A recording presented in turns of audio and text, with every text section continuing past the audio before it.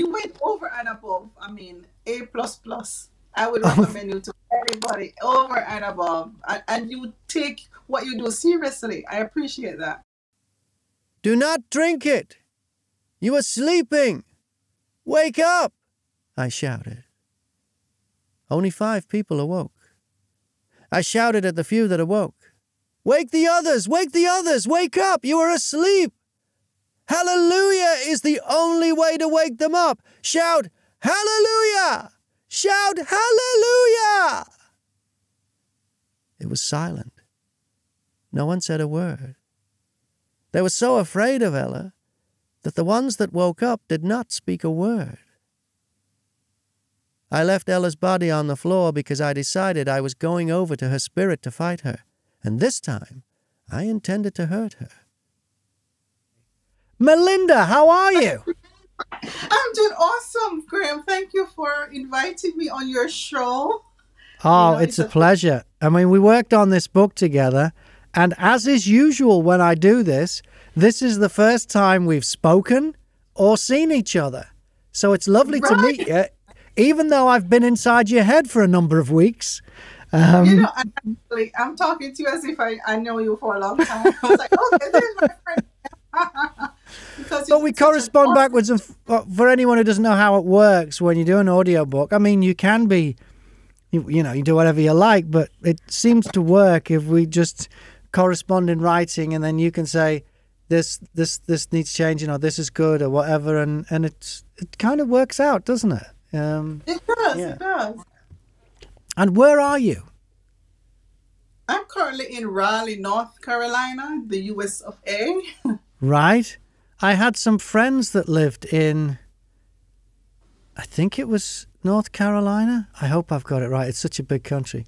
Their names were Jean and Julie, and they hosted the breakfast show or the morning show on a station. I want to say it was called Light. It had a name, something like Light. Anyway, and they lived there for a little while. Yeah, and they were really good friends of mine. They were a married couple, but they did a radio show together. Fraught with danger, but they did it. Jean and Julie. And I'm sure they were in Raleigh, North Carolina. Sure they were. So how long have you been there? I've actually been here 10 years. It went by so fast. I am originally from Jamaica, but I moved here in 2012, and time seemed to flew by. So tell me, why did you move from Jamaica to North Carolina? Actually, I met my husband, and he's from here, so I visited him the rest of the country. Yeah. My wife is from New Zealand, and I met Julie in New Zealand, and now she lives in Britain. I mean, I was living in New Zealand at the time, and we got married and lived in New Zealand for first 3 years of our marriage, and then we moved to Australia for a few years, but that'll do it. You get married to someone, and that's it. Then off you go on your trip. Do you miss Jamaica? I actually visit regular. Actually, I think 2 weeks ago I was in Jamaica. A couple weeks ago. Yeah, a couple weeks ago I was in Jamaica. And what was the transition like when you moved from the Caribbean to North Carolina, to the South? It was difficult because of the culture and just missing family and friends and the newness. Everything, the atmosphere, the weather, everything was different. But no, I've gotten so used to North Carolina. I mean, I consider here my home. When I visit Jamaica, I'm ready to come back. Do you believe that? You are.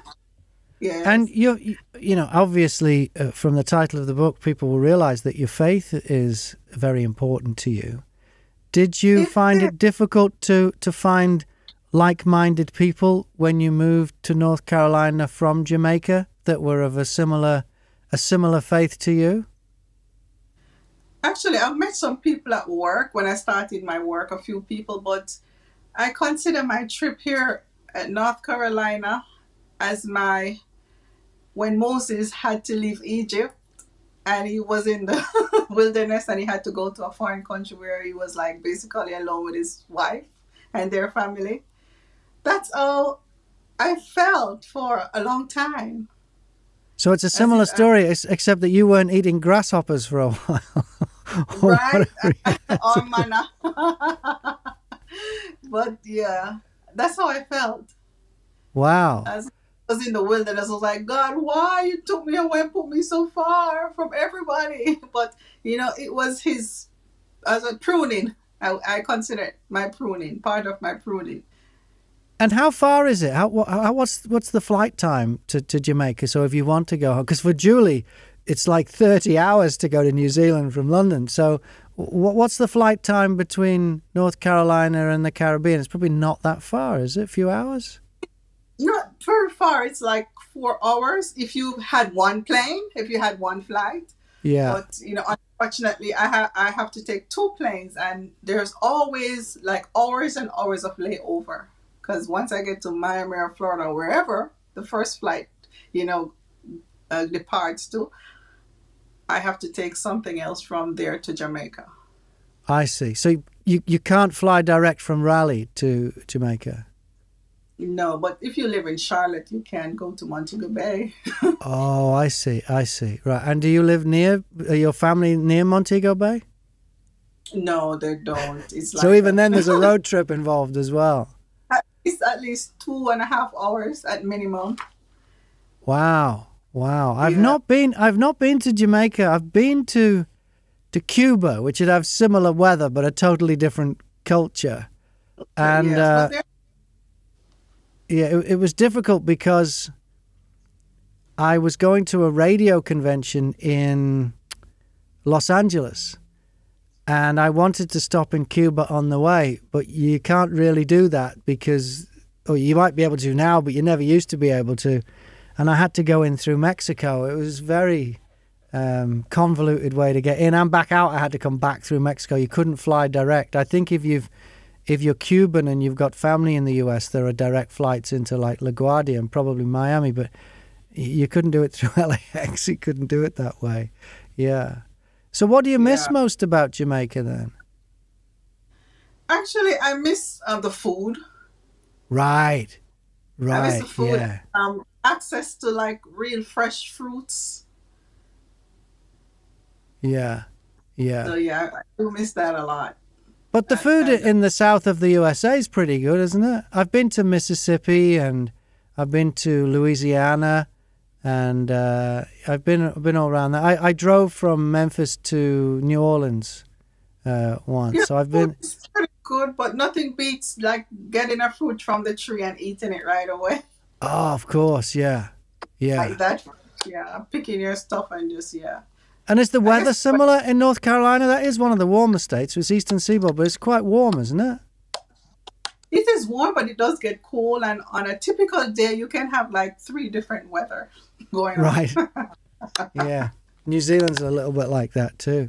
So tell me about Wake Up Sleeping Church. When did you decide that this needs to be a book? Tell me about the whole evolution of your book. Well, Wake Up Sleeping Church is actually my second book, and I was Okay. not planning on writing a book. I was not planning on writing Wake Up Sleeping Church. And because I was in the transition of, changing my job, and it was just wasn't something I was thinking about. And then before Christmas, I felt the urge to start writing.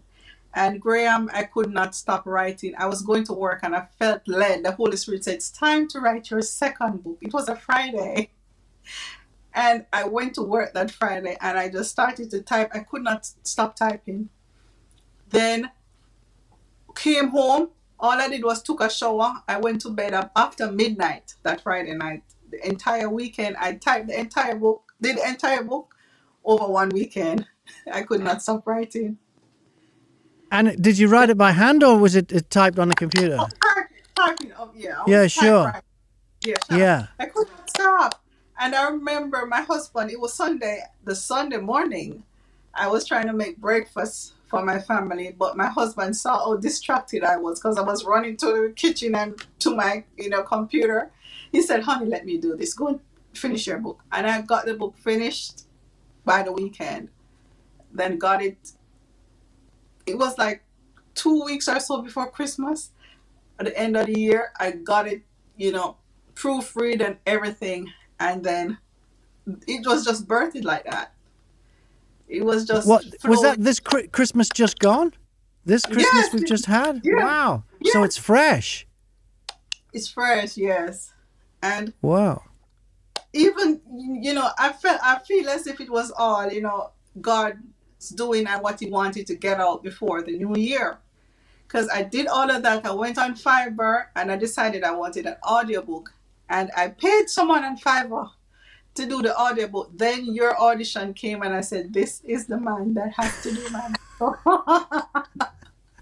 So I lost that money because the guy was like, oh, respectfully, no, I'm not going to give you a refund. Oh, really? You didn't lose too much money on that deal, did you? Don't tell me how Oh, much. I no. don't want to know. But that's... But Wow. when I heard you, I was like, God, I believe this is the man that you want to voice this book. It was so perfect. I was like, oh my goodness, is this for real? It's a wonderful book, though. It was so much fun to Thank do. you. And it was not what I was expecting when I got into it, because it gets into some pretty heavy topics, doesn't it? Yes, and of course, some people it's gonna rock the boat for some people, you know. Yes. But maybe that is the intention in a good way. Hopefully, I can open people's eyes if they want to, see the Yeah. truth. But it's I mean, very intense. Yeah, I don't want to give too much away, but in the book, you talk about lies that Christians have been taught by institutional churches. Do you want to just tell us what some of those lies are? There's so many, but what upset me, because I gave my life, I came into the fold when I was in my 30s, so I was not indoctrinated. So I was working in corporate, working with, managers, and you see, billionaires, and they're making money. They're not going to church. And when I started church, the first thing they said, you have to pay a tithe, and then God will bless you with a job and you'll have money. I'm like, why are poor people in the church if this works? Is this the Ponzi scheme? I mean, I want a part of this. If I can give, if I can give 10% of my salary and I'm gonna get it 10 times, I'm like, yeah. But then it dawned on me, like, why are poor people in the church? Why do these pastors have to be asking for money? Why aren't they billionaires by now? Yeah. Something must be. And they told Because it's not like God needs the money. Right, he literally gives it free, like, freely give. I mean, I'm sure that, and I understand, like, if you're running a church, it takes money, cash to carry. Yeah. But not 10% of everybody's wages that's in there. That seems a lot. Yeah. Not only that, they tell the people you are cursed with a curse. Not just a curse, you're cursed with a curse if you don't do that. And you're robbing God. How can you rob God 10%? I mean, does it make sense? There are so many people that have lost. It is so sad. People have lost their homes, their families, just trying to give a 10% so that the God that saved them in the first place gave them the job so they can pay their bills. Yeah. So do we actually need to have an organized religion? Or can you go it alone and have a faith and a relationship with whatever God you believe in without the structure of organized religion? Well, for me, as I told you, I gave my life to the Lord when I was in my 30s. I bought a house. I was blessed, got a health and strength. And of course, I know people who were doing better than I was. I didn't have a relationship with God at the time.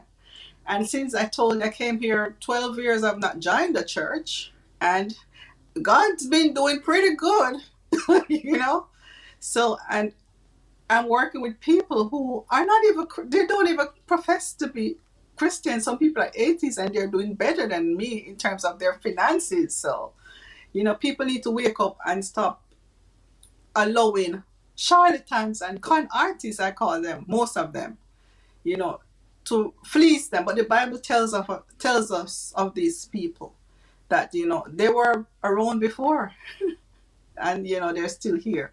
So a part of this is hoping to open people's eyes. Say, hey, God loves you. He's not going to curse you. Yeah.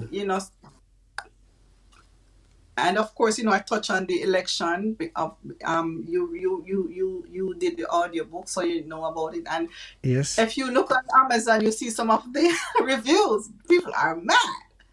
Oh, I didn't But look at that. So, for those who haven't checked out the book yet, either the written book or the audio book, you talk about the election of Donald Trump and yeah, how you weren't necessarily, shall we say, in favor of this man having such an important position, shall we say. I see. And some people have got the book, read or listened to that bit, and then attacked you for it in the comments. oh man, some people, but it's like a 50-50. A lot of people like, it's a good book. It's like really fierce. It will get you, but if you have an open mind, you will realize that there are a lot of truths in it. Some people like, oh no, this lady's just bringing her own political views.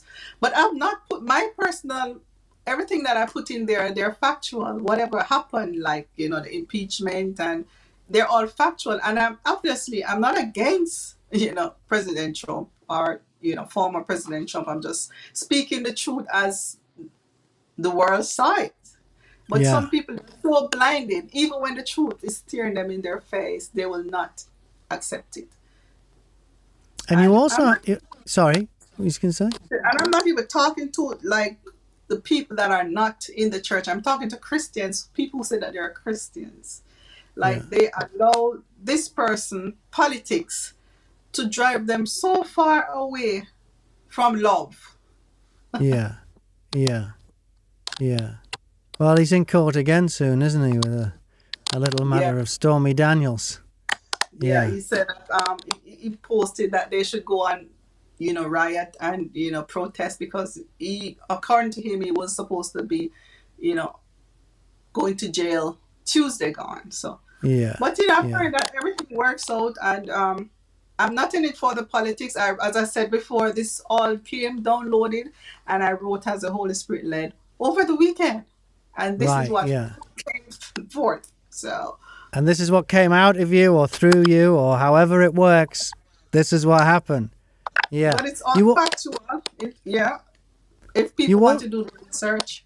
you also have a really interesting story early on in the book about a neighbor of yours. Yeah. And that is almost, well, no, it is. It's what a lot of people might describe as supernatural in nature, the way that came down. Did that really happen? Was that something that happened? Literally, word happened, yes. But you And were told, you got the feeling, or you got a message that said this person is bad. You yes, got that for real. Yes, we all do. We as humans, it is so important for us to follow that intuition. As human beings, all of us, have it. But some of us sometimes ignore the feeling. Yeah. But it was very, it was strange for me because growing up, this is my second book. I wrote more supernatural stuff in my first book, but speaking on this one here, growing up, I've had, some encounters and I've had experiences. So when I felt this way about my former neighbor, I knew right away not to ignore it. And it worked. Right. It turned out to be, one of those weird experiences. Yeah, the book has got everything. It's quite exciting. There's another big supernatural moment with, is it a preacher or a pastor? And you see them for who they truly are, which is much scarier than what they are on the surface. Wow. And you know what is most scarier? I went and Googled this person, and she built some form of a church or somewhere, and she called it the ranch. Really? Yeah, she called it the ranch. She has a place like where she have people come and they pray and stuff. She called it the ranch. I was like, oh my goodness. I had a vision where I was in this ranch church. Yeah, you did. Wow. Mm-hmm. And why is it in the book you use a word for God, and I've heard lots of words for God, obviously Muhammad and Allah and Yahweh and Jehovah, but you used a word I'd not heard before, and maybe it's just because I'm ignorant, but you use the word Abba. Where does that come from? Well, Abba is I think Hebrew for father. Right. And I see. consider him my father. So, growing up, I didn't have a father, and he's always been there for me. So I say, well, he's my Abba. Okay. So is that just your name, or is that a well-known name for God? It is a well-known name. It is Okay. but some Christians choose to you call him Abba, and that's why in my book I have a section where they're calling men their spiritual father and calling their pastors daddy. I cannot fathom that. I'm like, oh, I cannot fathom daddy and papa, and to me I can't even understand it. I can't Really? fathom calling a human being, calling him daddy. So, because the Catholic Church have that with fathers, the priests are often called father, and yes. yeah, a lot of Christian religions have that, but that's not how you view it at all. Yeah. It's just weird, especially when I saw in the Bible where it tells me, call no man father on this earth, because you have one father and he's in heaven. I'm like, I don't need it. I mean, apart from your biological father or somebody that is a father figure in your life, that's different. Sure. Yeah. But to mind, you say, you are my spiritual father. How is it possible? I cannot fathom it. This person, because I've had vision where I stood before the Heavenly Father, and I felt his presence, and all the hair on my body stand still. My teeth, when sometimes people teeth edge, they weren't edgy. They felt as if they stood at attention. Everything in my being stood at attention. After having experiences like that, hearing this voice of thunder and many water calling me and showing me things, I cannot look at a mere man. I respect people and I respect the offices, but I can't. It would be blaspheme for me. That's how I feel. I'm scared. It would be blaspheme for me to look at a human being who I know will die and who will have sickness and cannot do anything without the help of the spirits, to call him a spiritual father. A helpless man. It seems bizarre with the Catholic Church calling somebody father who has taken a vow of celibacy. But that's a whole different thing. Yeah.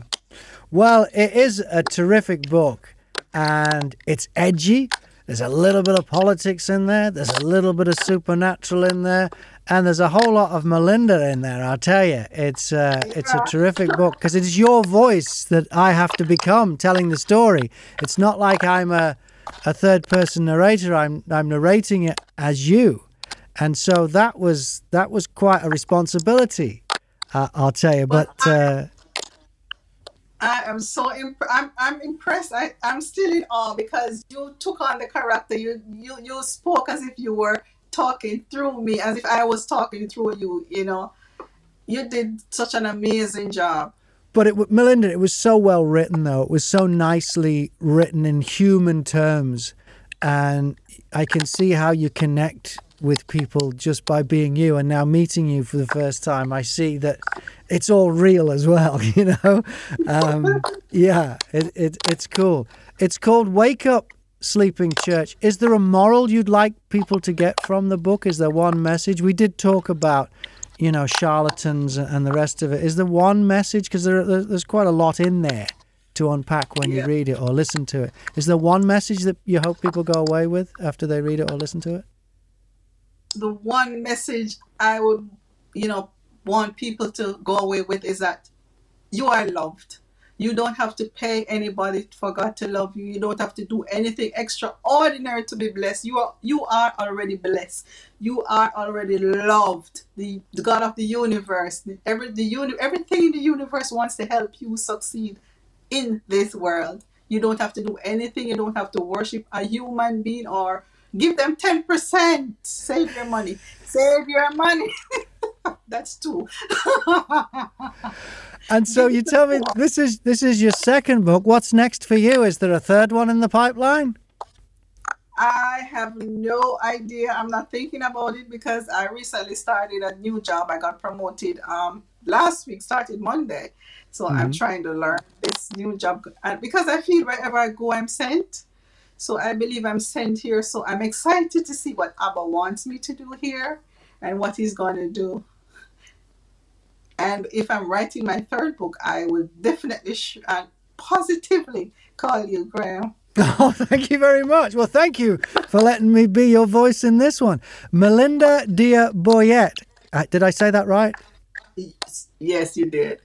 Thank you so much for choosing me as your narrator. If you'd like to download the book, I'm going to put links in the description if you're watching this on YouTube. It'll hook you straight up to Amazon. You'll be able to download the book. You'll be able to listen to it straight away. If you go there and go to where the listing is, you can hear samples of it, see if it's your cup of tea. But just a terrific book. Melinda, thank you very much once again. Thank you so much, Graham, for having me. And thank you for being the narrator for my book. It is awesome.